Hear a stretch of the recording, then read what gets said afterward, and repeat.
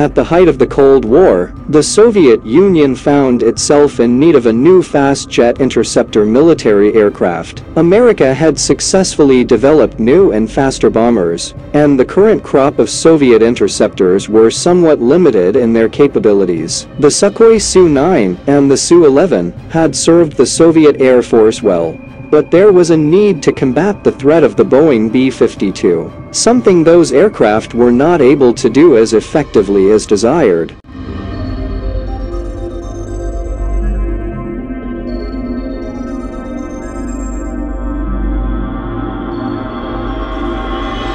Sukhoi were happy to rise to the challenge and came up with a new, front-line design. This new aircraft was first tasked with taking on the newer and more capable bombers emerging from NATO Air Forces. This aircraft was the Sukhoi Su-15, code-named Flagon by NATO. It was a sleek, missile-shaped aircraft that looked much more advanced than the aircraft it would replace, and it would remain a front-line aircraft of the Soviet forces right up until its dissolution in the 1990s. It proved to be one of the most capable interceptors in the Soviet Union, and one of the most striking to look at.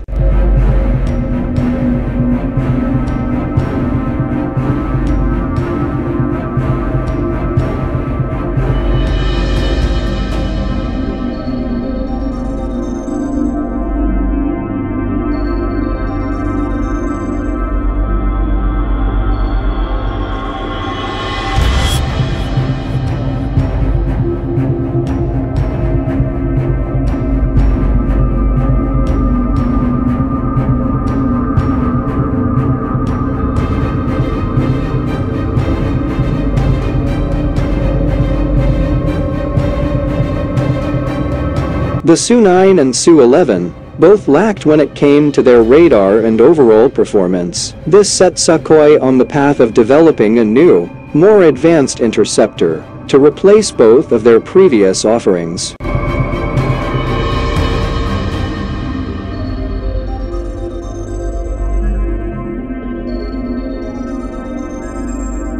Sukhoi acted fast to get the new aircraft developed, and used a variety of test aircraft, such as the Sukhoi T-49 and the T-58. The latter used twin engines, combined with a modified nose from the T-49. Testing proved satisfactory enough that the Soviet Union approved the production of the new Su-15 on February 5, 1962.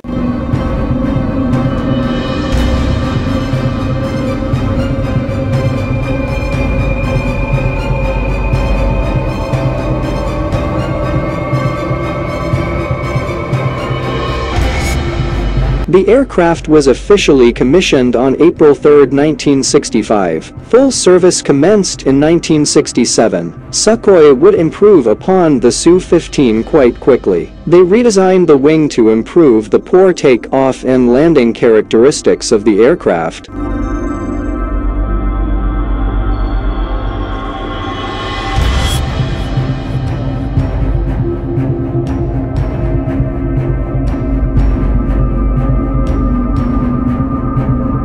The Su-15 did share many components with its predecessors, but the aircraft was much improved over the Su-9 and Su-15. Its Tumansky R-11 F2s to 300 turbojets were more powerful than those in the earlier aircraft, plus the twin-engine layout at the rear with side intakes meant there was now room in the nose for a more powerful radar.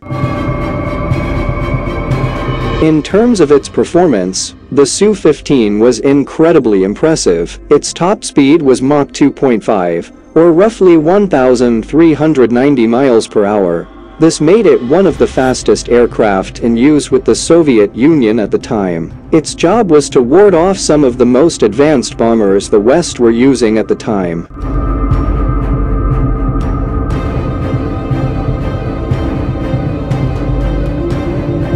The Su-15 would form a significant part of the Soviet air defense once it had entered service. It was primarily tasked with intercepting aircraft such as the American B-52 Stratofortress and the U-2 spy plane, Britain's V-bombers in the form of the Valiant, Victor and Vulcan, would also fall under its scope. Faster bombers like the XB-70 Valkyrie and B-58 Hustler would have been either intercepted by the MiG-25.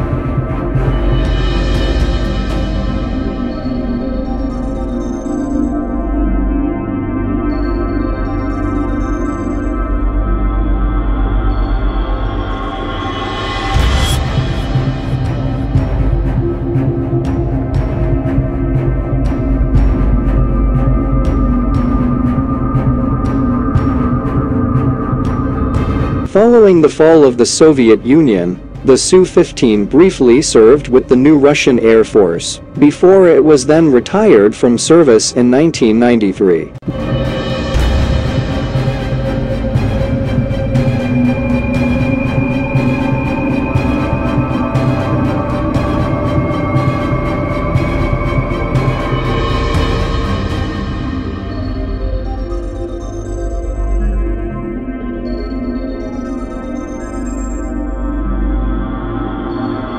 The Su-15 had become a very capable interceptor in its time, serving the Soviet Union well, and proving to be one of the fastest interceptors in the world.